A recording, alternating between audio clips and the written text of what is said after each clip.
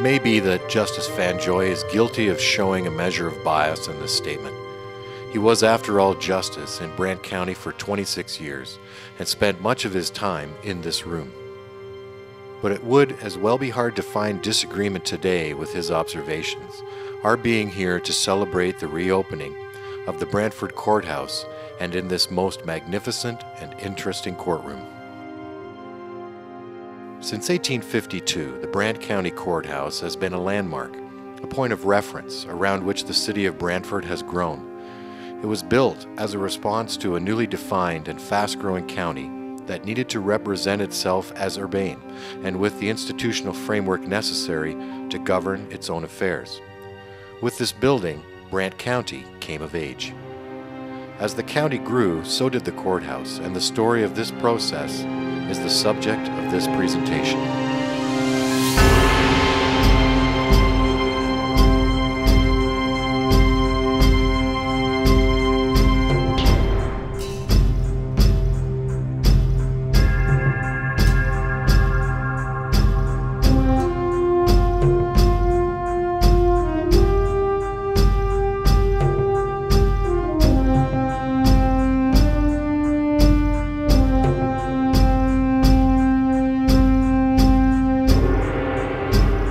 The courthouse has now undergone a restoration and renovation of special importance, unequaled in scale since the renovations of 1909. It is important to note that Ontario Realty Corporation protocols, now in place, involve reviewing the history and heritage aspects of this site so that they inform the design and are part of the construction process. This conservation process recognizes the tangible and intangible value of heritage projects, and that architectural work must reveal historic significance rather than obscuring or destroying it. To do otherwise makes it difficult to convey to others our history, individual and collective achievements.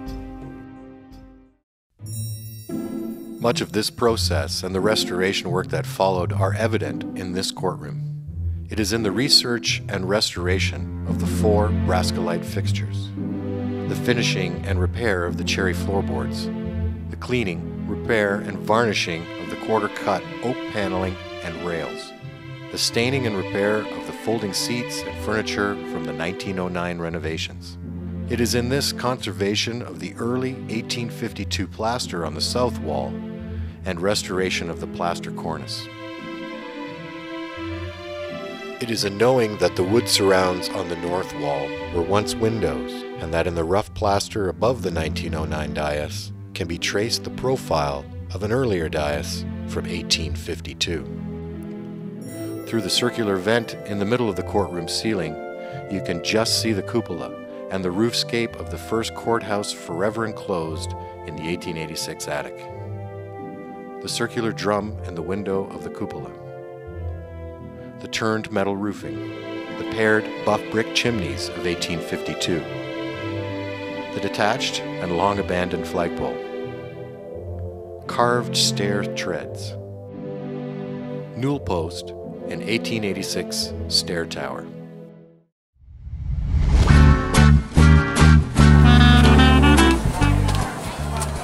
The year is 1870. The courthouse has assumed its place in the community. Children, bicycles, strollers, horses and carriages pass by the impressive Brant County Courthouse. Evident as well as the Governor's House, newly built registry office by Kivas Tully, and the agricultural landscape just beyond the picket fence. The cupola, tiled metal roof and chimneys preserved above us can be clearly seen.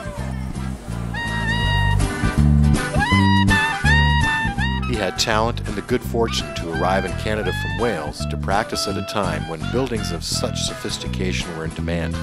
His practice would thrive and go on to have a significant influence on the architecture of southern Ontario. His design was neoclassical in style, but the iconography and decorative focus was eclectic. Palladian-inspired in its symmetrical facade and projecting wings and Italian Renaissance in the employment of a rusticated stonework. The rounded Tuscan column borders, Baroque keystones, and free-form interpretation of the royal arms and the raised parapet. work was well received. So much so that Turner presented the Brantford design to the town of St. Thomas, who proceeded to build a duplicate. Turner went on to design Victoria Square to the south, which emphasized the courthouse setting and set the tone for all future development around it. 34 years later, Turner was invited back to design the 1886 Victorian additions. It would be one of his last built works. Brantford at that time was a dynamic city with a keen sense of opportunity and potential. A town of new buildings, commerce, and streets. A town grappling with the need for services and industry, adapting to technology with growing demands for educational, social, and cultural economic development. A strong legal presence was necessary to ensure that peace, order, and good government was preserved. The courts were busy, and the town flourished.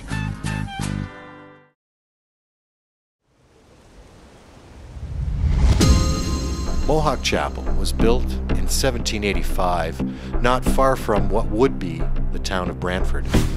It was at the center of a parallel community, that of the Six Nations, who shared the land and resources along the Grand River with European settlers. They were a newly founded native community, relocated after the British transfer of land from native populations in 1763.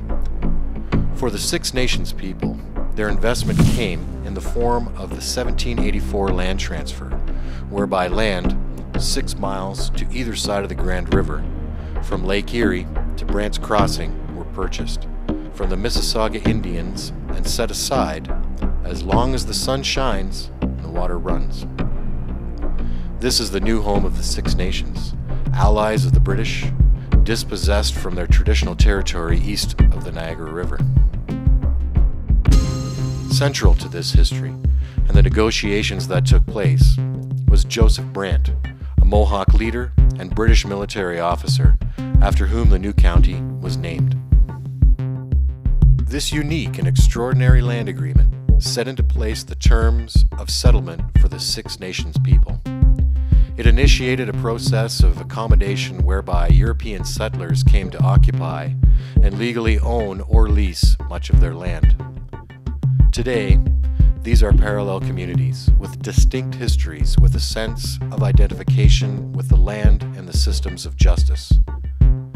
Much of the history and heritage of Brant County, including the early activities of its courts and legal system, stems from this relationship and the transfer of land.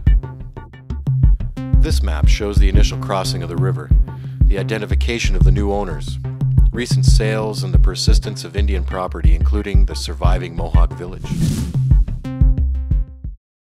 The decision for settlers to locate at the furthest navigatable point inland on the Grand River was a wise choice because lake traffic from the United States could be serviced here. It ensured that Brantford would be the regional center for the transfer of raw materials, manufacturing, and commerce. As for the name, it was decided to combine the name of the county with its geographical circumstance of the Ford River. And so, the township of Brantford was formed. The unprecedented growth of the economy and population generated the need for family law, as well as judicial and legal support. The increasing activities of the Law Society, sheriff's offices, jail, land registry office, and additional courts were apparent. Brant County Courthouse had to respond. This resulted in a series of significant additions and renovations all between the years of 1852 and 1909. This resulted in a judicial complex of which the court building was just one part. Much of this building remains and gives the site its significance.